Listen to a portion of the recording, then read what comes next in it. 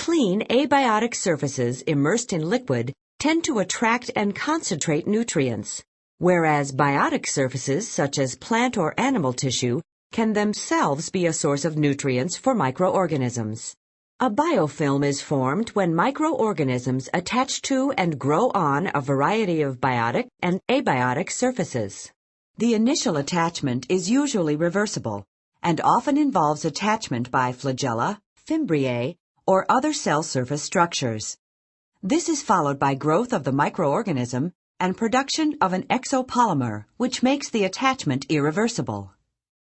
Growth within the biofilm is not uniform. Channels develop which permit incorporation of fresh nutrients and oxygen. Metabolic activities of microorganisms in a biofilm can create changes in the microenvironment. For example, an oxygen gradient can develop that permits anaerobic metabolism near the interior and aerobic metabolism on the exterior. Nutrient and pH gradients are also produced. In the natural environment, biofilms often consist of different types of organisms that function together in the cycling of the elements.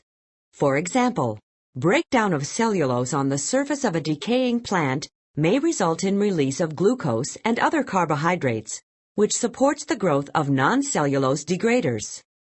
Carbohydrates are converted to organic acids and methane by anaerobic bacteria, and the methane can then be degraded by aerobic microorganisms.